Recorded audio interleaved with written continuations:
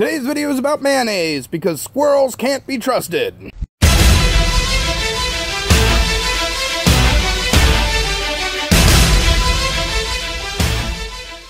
Wishing and praying are the same thing. And you guys can help me prove this, right? I'm an atheist, so I don't pray. So I need, like, the Christians and the, I don't know, the Muslims, like, anything else that prays.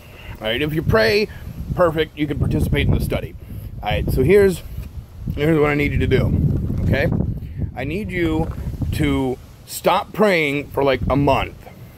And instead of praying, I need you to replace that with wishing.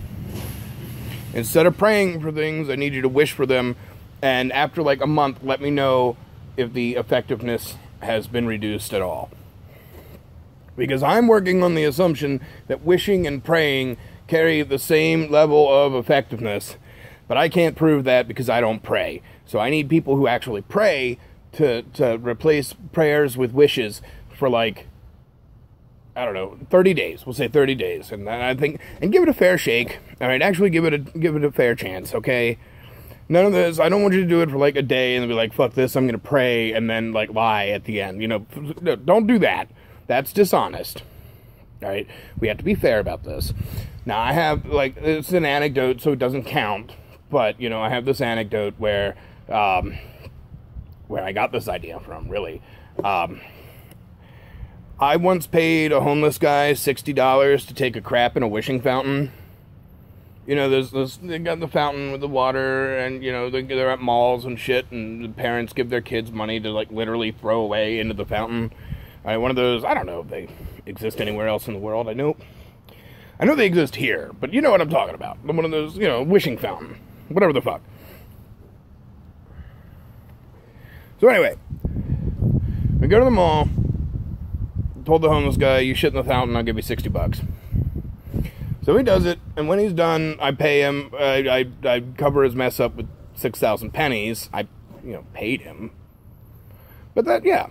And I'm sick and tired of this double standard in America where Benjamin Franklin can go around electrocuting turkeys and he's an American hero, but when I do it, they put me on a 72-hour hold.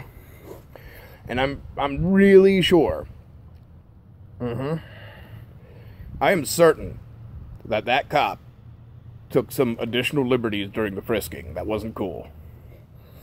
That wasn't cool. But, you know, in my defense, how the fuck else am I supposed to dig up a corpse in the middle of the night without a flashlight? Honestly. And another thing, football. Americans love football except for the Jews. It's the whole pigskin thing, I think. I don't know. It's not kosher. And I don't care, Europe. All right. Soccer is not football. Football is football. Soccer is pussy ball. All right. You have to be 100% gay to be a soccer player. I'm sure of this. It's demonstrable. All right. Look.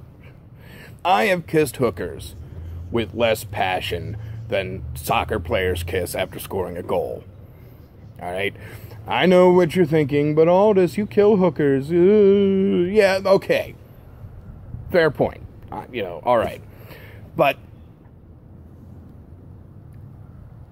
I know that there's this list that's going around, these YouTubers who have become killers or whatever. And you just go ahead and leave me off of that list because I was a killer before I started shooting YouTube videos. So I'm on my own list. Thank you. Go fuck the dog. But I think that we can reasonably assume that most people kiss hookers with less passion than soccer players kiss after scoring a goal. I think we can reasonably assume that that's true. And I still have a score to settle with Alex Trebek.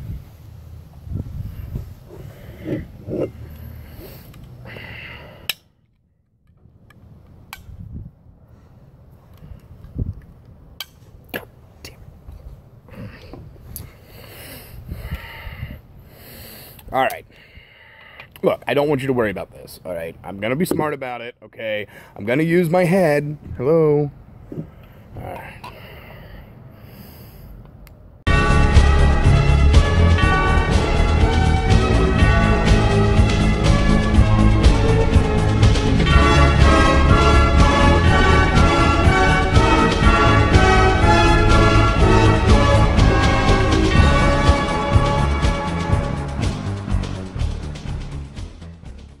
And this, ladies and gentlemen, is exactly why Coke is a far superior product than Pepsi is.